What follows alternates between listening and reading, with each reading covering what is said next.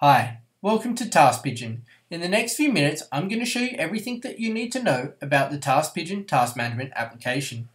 Currently, we are looking at the Group Task Dashboard.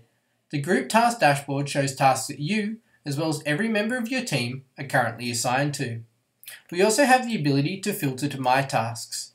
My Tasks shows those tasks that only you are personally responsible for. In addition to that, you can filter to see tasks that have been marked as in progress, those that are due soon, or those that have been marked as complete. I'm going to jump back to the Group Task Dashboard to show you some additional functionality in Task Pigeon. In addition to the task tile view, we also support the ability to view tasks as a list. With our list view, you can easily mark tasks as complete direct from the dashboard. In addition to the list view, we also support the Kanban board view. Kanban boards are a great way to move tasks from one category to another with ease. You simply drag and drop. Switching back to the task tile view, I'll now show you our category feature. Task Pigeon provides the ability to easily filter by category.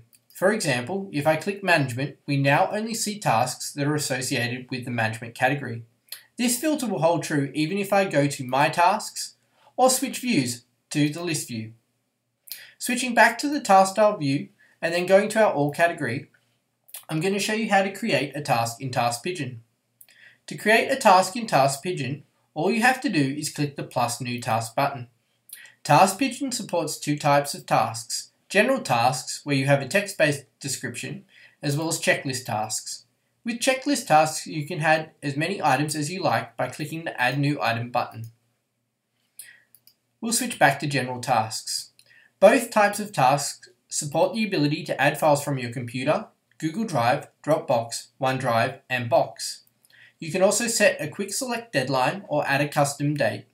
Marking a task as private means that it is only visible to the person who created the task as well as those it is assigned to. You can add a category and assign it to one or more members of your team. We'll click Cancel for now. I'm going to quickly show you a task that we previously created. Here you can see the task heading as well as who the task was created by. There's then a description section that provides additional information as well as who the task is assigned to along with the deadline. Here you can mark a task as in progress or complete. We also support the ability to collaborate and communicate with your team members. Here we can see one of our colleagues, Mike Hurst, has added a comment for us. I'll cover our ability to outsource tasks in a moment. Task Pigeon is a task management application that is also augmented by an on-demand marketplace of freelancers. This helps you and your team get more done each day. Clicking the Marketplace button will take you to a new tab where you have the ability to outsource tasks such as logo design, blog post creation, or even hiring a virtual assistant by the hour.